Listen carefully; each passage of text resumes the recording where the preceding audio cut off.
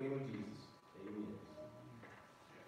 I read about a story of a ship during wartime, a small vessel during wartime that was sunk, and everybody was drowned or lost their lives except for one sailor.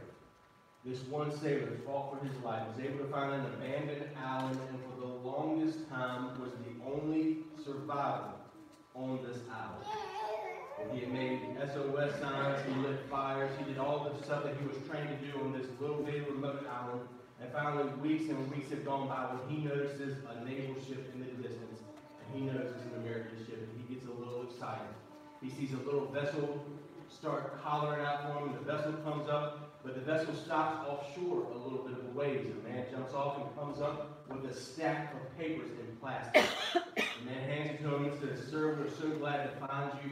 You've been missing. We're glad that we have a survivor from the ship. However, the captain wanted me to bring you all these local newspapers from back home for the last couple months, and we want you to read these and then decide, do you really want to go back home, or are you cool right here?" I don't know about y'all, but can we just get a show of hands? How many of y'all would stay on that island? Wouldn't that be nice? I'm going to tell you right now, I ain't going to lie, I ain't going to hide it. I would stay there, especially if I had my Holly Ann. That's all I need. I'm telling you, I'd be all about it. But the way this world is these days, I guarantee the vast majority of us, even if we said no, we put some very good thought in that for a while. We think, really? I mean, that'd be awful. It's an island. It can't be that bad. Is our food drinks alive or provided? We'd have a bunch of questions. We want to know the answers. In this morning's section of 1 Timothy that we're in our Protect This House series, Paul talks about shipwrecks and warfare. The spiritual war Paul talks about here is the same battle that Jesus talked about. It's the same battle that the prophets of the Old Testament talked about. It's the same never-ending war we find ourselves in still today. Tragically, y'all, there's a lot of casualties in this spiritual battle that we're in. Too many people have been shipwrecked. Too many people have even shipwrecked their own faith. And spiritually speaking, they're suffering. So y'all listen to what Paul says in today's section. It's just 3 simple verses. 1 Timothy chapter 1 is where we're at. Look at verses 18, 19, and 20 with me. Paul says, "Timothy, my son, I'm giving you this instruction in keeping with the prophecies previously made about you, so that by recalling them, you might fight the good fight, having faith and a good conscience, which some have rejected and have shipwrecked their faith. Among them are Hymenaeus and Alexander, whom I have delivered to Satan, so that they may be taught not to blaspheme." 3 verses. Short, sweet, to the point, y'all. But these 3 verses are actually filled with some important truths that we need to dig in and check out for our own sake, all right? After Paul spent some time preaching last week on being sinners saved by grace, he returns to his primary purpose and theme for writing young Timothy. The need for Timothy, this young preacher, to deal with the false teachers and false teachings in Ephesus. Paul knows that the spiritual battle ain't easy. Paul knows the things that he will have to face. Church, standing for truth is always a challenging battle.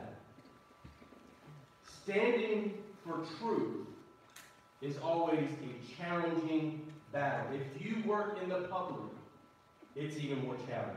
Can I get an amen on that one? Woo! Some people want to try the Jesus in you. Sometimes you are told you can't talk about that here. We can't teach that here. Well, legally, actually, you can. But it's going to be a battle. Church, standing for the truth is always a challenging battle. Folks don't want God's truth. They want to have their ears tickled. They want to know what they like and what they love is okay. I ain't worried about what I don't like, but what I want, I need. So you just make sure that that's okay. We want to know what we want, and we ain't worried about anything else. Paul knew that Timothy needed encouragement to fight the good fight. We notice in verse 18, Paul brought up again the fact that Timothy is the son of his faith. And again, Paul uses the word instruction like he did back in verse 5 of chapter 1 when he wrote, the goal of this instruction is love. Paul's trying to grab a hold of Timothy and shake him awake as a young preacher and showing the need to protect the church family, the house of God. Paul wasn't trying to give Timothy a suggestion. Rather, my man's using his dad voice here and giving a command to make sure it's heard. Y'all know what I'm talking about, that dad voice? Like you can hear mom saying it 1,000 times, but all of a sudden you hear the heard. Everybody listens to dad. Dad can get your attention because you might hear, at least in my home when I was growing up, you heard heard. And if you kept on, the next sound you heard was, and that belt getting ripped out. I'm telling you, you knew that sound full well. I don't know where you were. The senses just start getting you. So this right here is not a suggestion. Paul is using his dad voice, church. Paul is using his dad voice and giving a command. And what was the command? I would really think it's a special task that Paul gave to Timothy for his ministry. And this is back in verse 3 of chapter 1, where just a little earlier in the letter, just a little bit earlier, he says, remain in Ephesus so that you may instruct certain people not to teach false doctrine. Paul mentioned that this command to Timothy was in accordance with the prophecies previously made concerning Timothy. The gift of prophecy was part of God's arrangement for guiding the church in its infancy stages, before the New Testament was even written and they could read it like we do today. Paul didn't specifically he didn't specify here what prophecies about Timothy, what the prophecy was, because Paul's not writing to us. We don't need to know what was being said about Timothy. It'd be cool, it'd be nice, so that, oh wow, that actually did happen. But it's not important. Paul was writing to Timothy. Timothy knew what the current prophecy was. He knew what the content of the prophecy was all about. They more than likely talked about this plenty as they walked together, as they trained together, as they ministered together. We can assume that the prophecy was consistent with Paul's present charge to Timothy to be the good needed at this church that he's a preacher of. And we can also assume that being reminded of the prophecy would resurrect Timothy's emotions. It would refocus his mind. It would help him and lead Timothy to be inspired and encouraged. It would also enable him to more effectively engage in this spiritual battle for that church family and protect the house. It's possible that these prophecies related to Timothy's selection by Paul to be part of his mission team and his subsequent setting apart by the elders of the church of Lystra. Later in chapter 4 and verse 14, Paul urges Timothy not to neglect the gift that was given him through the prophetic message when the body of elders laid their hands on Timothy. We don't see this ceremony often any longer, but it is a humbling and beautiful thing to see the elders of the church family lay hands on somebody for ministry. Church, I'm going to tell you right now, the most beautiful church services I've ever seen are baptisms, period. The next to that is watching the leaders, the men of the church, put their hands on somebody and pray over them. As deacons, as fellow elders, as small group leaders, as folks getting ready to leave mom and dad's house and go into the mission field or to leave and go to colleges, to see the elders lay hands and pray. Woo! I just got chills like last week, church. I'm telling you right now, it is the most beautiful thing to see men of God lay hands on you and pray over you for sickness, for whatever you're going through, for your marriage, to call upon the elders and pray. It is beautiful to see, and it's not only beautiful, church, it's biblical and it's needed. Whatever was said by the elders over Timothy and whatever gift God had imparted him surely gave Timothy hope, strength, and courage when Paul reminded him all about it.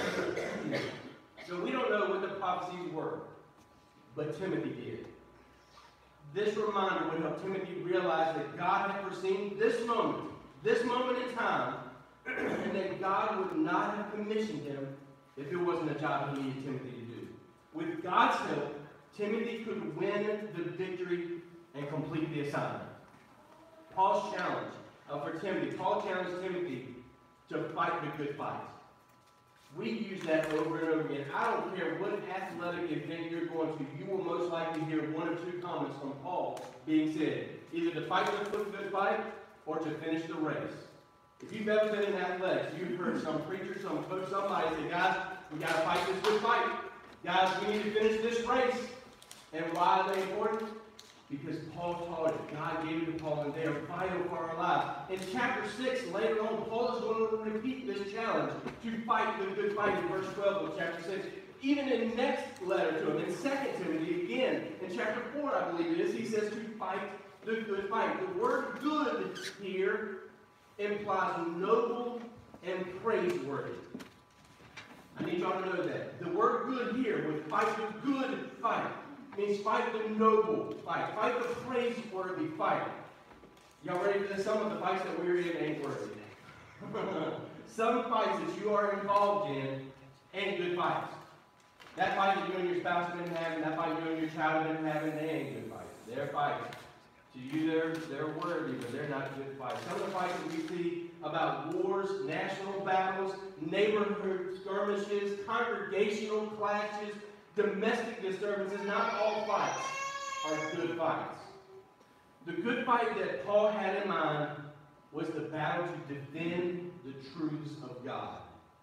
And in order to engage in the good fight, we need the right kind of weapons. In Paul's second letter to the Corinthian church, in 2 Corinthians chapter 10, he reminds the church that the weapons of warfare that we're needing are not the world weapons like we usually do. They're not physical weapons, they're spiritual weapons.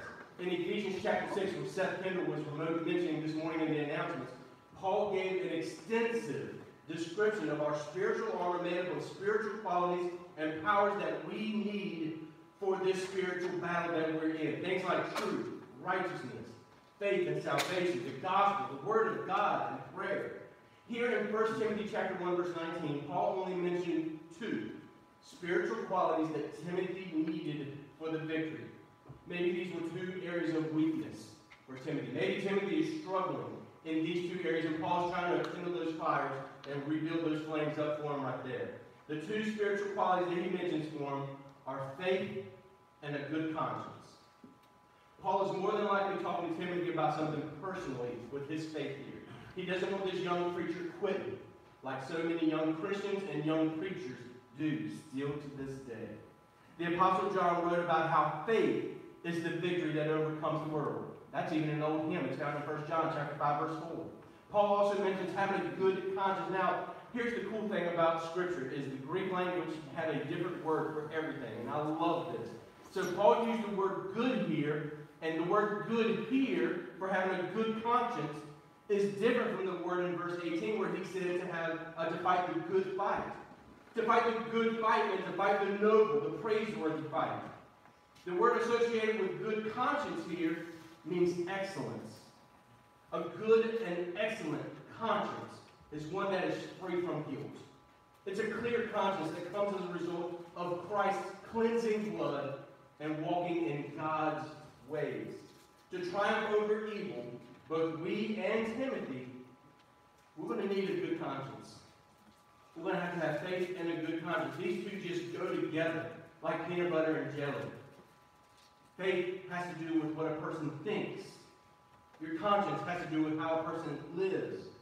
The devil can attack a person's beliefs or tempt them with wrong behavior. I had a preacher named Eddie Forehand, was a preacher in Southside Virginia for years and years and years. He was also an Electrolux vacuum salesman who lived in Keysville. This old preacher, when I decided to go into ministry, said, "Son, I'm going to let you know right now, the devil will either make you bad or he'll make you busy." I said, "Brother, what do I do if you don't have a hard time with anymore?" The devil will make you bad or he'll make you busy. He's going to mess with you somehow, some way to try to break you. If the devil causes a person to doubt, then they will often slip into a wrong behavior. Because why live a godly life if you have doubts that God even exists? Or what makes a difference in how I live? Does God really care? But the devil can lead a person into sin. Their conscience can prick them and make them know, hey, wait, something's not right here. We need to go back to the old way. This isn't right. Your conscience is there to guide you, to lead you to that good that's needed. So the devil can lead you into sin, but your conscience is going to try to help. They can either abandon, at this point, they can either abandon their sin or abandon their faith. And sadly, most folks abandon their faith rather than abort the sin that they're struggling with. You see, church, this ain't a new problem. This ain't nothing new. We look around and say, man, the world is going to hell in a handbasket. Yeah, it is. But it was doing that back in Paul's day and Timothy's day. It was even doing it in the Old Testament too, church. Notice that was the point Paul was trying to make in verse 19. He says that some people have rejected faith and a good conscience. Some have rejected. I want you to have faith and a good conscience. But some have rejected faith and that good conscience, and consequently have shipwrecked the faith. The word rejected here is a strong word. That is the deliberate decision to completely ignore the warnings. We've been there. We've done that. And we know folks who have. The warnings are there. I can do it. The warnings are there not to do it. Mom and Dad had told you, if you do this, this is what will happen. Don't try it anyway. You know this. We've seen this. The word reject is strong. It means to completely ignore the warnings. We enter into dangerous territory when we refuse to listen to our conscience. Your conscience, the old adage is true, let your conscience be your guide. If we're going to ignore that guide, we're in a world of trouble. This shipwreck metaphor is so perfect and so beautiful, Paul. I love it. We can all imagine the terror and destruction of a shipwreck, how vulnerable you are in the midst of a shipwreck, in the turbulent water, the storm that's running, whether it's in freezing waters or even the warmest of waters. It doesn't matter. You're still going to be scared to death. Paul personally, we know from Scripture, had been shipwrecked at least 4 different occasions. And in fact, in one of the times, in Acts chapter 27, the boat that they're on, it hits a sandbar and the ship is just demolished. Pieces of wood go everywhere. Everyone is trying their best to grab a hold to the pieces from the pounding waves that are hitting them. And as the ship comes apart, everyone's grabbing their own piece of wood and trying to get on there and trying to save themselves to get to shore. Not everyone can fit on the headboard, but Jack could have. Rose, you killed him. Titanic reference for some of y'all. He could have fit on the headboard, church. I'm just saying, if you watch the movie Titanic, the thing keeps sinking every time I see it. He could have fit on the headboard. In verse 20, Paul goes from the abstract to the concrete. Paul understood this shipwreck, and he gives this analogy, and it's so beautiful. So he moves into verse 20, where he goes from the abstract to the concrete. My man names 2 of the ones who have shipwrecked their faith. Paul straight throws them out. 2 of them who have shipwrecked their faith. So far in this letter, Paul has been vague about these false teachers. Have you caught that? Paul's been vague about who is the ones who are causing the problems. In verse 3, he says, certain people. In verse 6, he says, some have departed from a pure heart, a good conscience, and a sincere faith. Here in verse 20, my man throws Hymenaeus and Alexander right under the bus. Calls them out. Good for Paul. I think too often we let sin and struggles go within the church from church folk, and we ignore it, and it can cause a world of problem. Church folks need to be called out sometimes. You hear me now? Preachers need to be called out sometimes. And folks don't have a problem calling out the preacher for whatever reason. And that's cool. I like that. I need that. But we need to call each other out. It's biblical. It helps clear up and grow things together. Accountability is a B-E-A beautiful thing, church. These 2 were in the church and spreading false doctrine and not acting Christ-like. Paul said that he handed these 2 over to Satan so that they wouldn't be taught, they'd be taught not to blaspheme. The phrase handed over to Satan sounds crucial. This was Paul's way of referring to church discipline and disfellowship, calling them out. Some call this excommunicating them from the church family for a little while. Paul used the same terminology in 1 Corinthians chapter 5 about the man who is sleeping with his father's wife. So Paul is talking here about where you have to sometimes, if you have an unrepentant believer, you call them out and say, hey, I'm going to pull you aside. Me and you just face to face, me and you one-on-one talking. You need to repent and stop this. And if they don't stop, the Bible says that if they won't listen one-on-one, then take them before the leaders. If they won't listen to the leaders and you still care about them, then take them before the whole church family. We have yet to have one of those in the over 21 years I've been here, and I heard we never do. Hey, y'all, here's Cameron. Cameron, tell them about your sins. Well, we haven't had to do that. I like that. We haven't had to do that. Paul is calling it out. Truth is, church, every person has 2 choices. If someone calls you out on your sins, you have 2 choices. A person can either repent and stick with the kingdom of God, or they can be led into the darkness in their sin where they're at. Man, that sounds harsh, huh? When a person becomes a follower of Jesus, they are to leave the darkness and step on into the light. Come on. So when you repent and you say, you know what, I need Jesus to have my sins washed away, I'm all in. You're leaving the darkness behind and you're striving for that light. But why? When a Christian persists in sin and refuses to repent, then Paul is suggesting that we confront them. If we can change them, good. If we can help them, great. If we can lead them, that's awesome. But if not, then we say, you know what? We don't have time for this in our church family. You're causing problems in the church family. And you let them out into the darkness of their sin. That just sounds so harsh. That sounds so unloving. That sounds, let's be real, church, that sounds un-Christ-like and unbiblical and unchurch-ish, doesn't it? We try to lead. We try to love. We desire to correct and help folks to change in the simple ways and follow God. However, if a person has no desire when their sins are called out to change, if they say, you know what, I don't care what you say, this is the way I want it, and you want either get used to it or get over it, this is who I am, then they can become an infection. We're all familiar with infections, ain't we? Infections ain't cute, they ain't pretty, we don't like it. Let me ask you this, if you get a huge cut on your hand or your leg, huge cut somewhere in your body, pick apart, I don't care.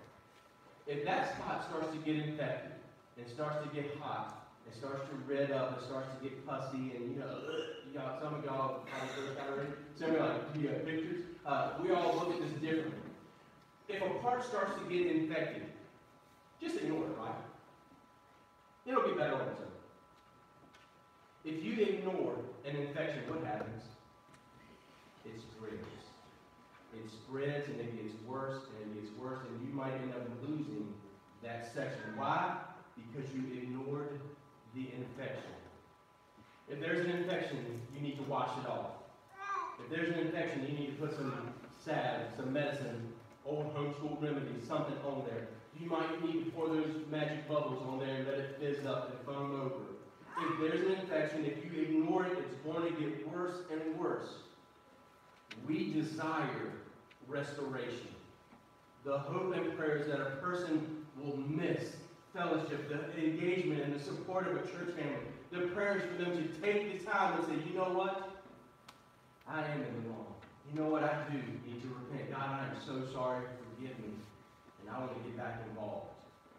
You know what? I really know those people, they called me out on something and I need to be called out on it. It's not a how dare they. I know what sins they struggle with. Let me call them out. Do it. They need to know. But then they also need to repent. This is not a let me get mad and walk away and stay in my sin, church. This is a thank you for bringing it to my attention because I have completely forgotten and I have ignored it. My bad. I need the church. Here in verse 20, Paul said the purpose was that the erring person might be taught not to blaspheme. These two folks were blaspheming. Blasphemers, we looked at a week and so ago, denying the deity of Jesus Christ, forcing others to deny the power and purpose of Jesus, to have no reverence for Christ at all. The disciples right here changed the spiritual discipline of Hymenaeus and Alexander had any desired effect? Well, apparently it had little to no effect on Hymenaeus because in Paul's second letter to Timothy, we see that this cat is still upsetting Christians and still giving false teachings and still denying the power of Jesus Christ. We don't really know who Alexander is. There's a lot of Alexanders, nor do we really know anything about him. We don't hear anything about him. We can assume that hopefully this worked and he took it and ran with it and it was doing better. But you see something here, church? Church discipline helps some people and irritates the mess out of others. It can make people better or it can just make people bitter.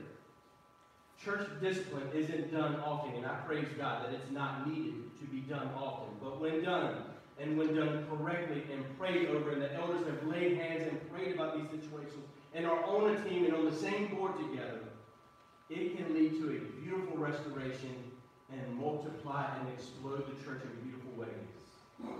We all get to make our own decisions. We all get to do that. Most of us just get upset, leave, and bash the church and talk about it to everybody. You need to ignore them. This is the type of people they are. The casualty of spiritual war is heartbreaking. I love the book of Hebrews. Hebrews is my favorite book in the Bible, and I say this all the time. In fact, Hebrews is my favorite book. Chapter 12 is my favorite chapter in the book of Hebrews. So chapter 12 is my favorite chapter in the whole Bible. In verse 11 of chapter 12, we see, no discipline seems enjoyable at the time, but painful. Later on, however, it yields the peaceful fruit of righteousness to those who have been trained by it. Y'all, I hated getting beat as a kid. I hated the fact I would much rather my dad discipline me than my mom. My dad would say, all right, you messed up, take the belt off, hit you 3 or 4 times, and you were done. Cool. That hurt bad. Left bruises. But it was needed. Mama would sit you down and talk to you for an hour, make you think about it, spank you, talk to you for another hour, and then she'd go and tell Dad, who was going to probably do it again. Just let me get beat by Dad one time and be over with it, Mom. Wouldn't that be a whole lot easier? I hated getting disciplined. I still, to this day, don't like it when Holly has to do the same thing. I like how the author of Hebrews says, no discipline seems enjoyable. Nobody wants to do this. Not the one getting disciplined and not the one doing the discipline. Nobody looks forward to this. As a parent, I hated it. My mom used to say it hurts me more than it hurts you, and I never understood that until I became the father, and I had to discipline my children. And I could have tears in my eyes thinking, I don't want you to do this, but I need you to do this. I need to punish you. I need to get in your face. I need you to know what is right and what is wrong. No discipline seems enjoyable at the time, but painful. But later on, it yields the peaceful fruit of righteousness to those who have been trained by it. Discipline can heal and help the one who's struggling in sins. It also protects the church from falling into those same sins and letting that infection just run rampant. I love a good roll. A little leaven works through the whole batch. That's the way yeast works. It spreads. In the case of Hymenaeus and Alexander, Paul's action said to the congregation of Ephesus, what these men are teaching is wrong, and the error cannot be tolerated. This infection needs to be cleaned out, or it's going to mess with the whole church family and make us all sick and dead. If Paul hadn't corrected them by turning them over, then the whole church would get infected. So what about us today? What lessons can we learn from these 3 short verses? I got 3 lessons. Ready? Number 1. We must never forget that spiritual battle rages on. We must never forget that this spiritual battle rages on. None of us can escape the battle. This ain't some short-term thing. It's a long-term one. We need to stay strapped or get clapped. Be equipped and prepared for the battle. We must look to God for the help we need to stand and win the victory. Second, we must never forget that false teachers and false teachings are still prevalent today. The devil's efforts to destroy or discount God's word and God's church have not diminished in our day. In the book of Jude, verse 3, it says, contend earnestly for the faith which was once for all handed down to all the saints. Church, we must contend for the faith, which requires standing up for truth and standing against what's false and standing firm. Knowing God's word and continuing to grow in our knowledge and understanding of God's word is a safeguard against these false teachers and these false teachings. Did you know that experts in counterfeit money, do you know how they train themselves? They memorize and study the real thing. Experts in counterfeit money study all kinds of things, but the most important thing is they immerse themselves in studying the real thing. And why do they study the real thing? Because then it makes the false ones obvious. If they study what real money looks like, and real checks, and real everything, then they can detect the counterfeit a whole lot easier. Church, the best way to know God's word is to stay in God's word. Get connected in God's word. Come together and grow in God's word so that we can detect these false teachings and false teachers. And finally, we must never forget that any Christian could shipwreck their faith. This might be new to some of us. Any Christian can shipwreck their faith. Christians can still fall away from a saving relationship with Jesus. Oh, preacher. I thought once I was saved, I was saved. Well, did that salvation take hold? You see, once saved, always saved isn't true. We don't really see that in Scripture anywhere. any Christian can still fall away from a saving relationship with Jesus. The sad truth is not everyone who starts walking with Jesus continues to walk with Jesus. Not everyone who starts off on that straight path stays on that straight path. You know, Jesus taught a parable about the sower. In the story that Jesus gives about the sower, he says that the seed was thrown out and it fell on 4 types of soil. The path, the rocky, the weedy, and the good soils. The soils represent the hearts of people. The seed that fell on the path never got started because it was snatched away by birds. These are the people that started maybe exploring Christianity, maybe asking some questions, but they never made the decision to become a follower of Jesus Christ. Their hearts were too hard. The seed that fell on rocky soil are the people who joyfully become Christians, but they don't let their faith take root. Their soil of their heart is too thin, too rocky, and when trouble and hardship comes along, they just fall away and don't keep up their faith. They give it up. The third type of soil that Jesus talks about is the weedy soil. The seed fell in the weedy soil. These are people who become Christians, and they remain Christians, but they're too distracted by the world and wanting to have their own way. They claim Christ, but man, it's a whole lot more convenient for me not to worry about growing in Him and staying in Him. God is good and all, but man, when it's nice, but when God is in my way, I'd rather do something else. So I'm going to let God and church take my back seat. Y'all have been in ministry for 26 and a half years now. Full-time ministry for 26 and a half years. I've seen far too many people, one of these 3 types, shipwreck their faith despite several efforts to help them and rescue them. It brings tears to my eyes when I think of some of the people that I've seen in fellowship just walk away from church and give it all up. People with whom serve the Lord side by side, who now have fallen away from the faith.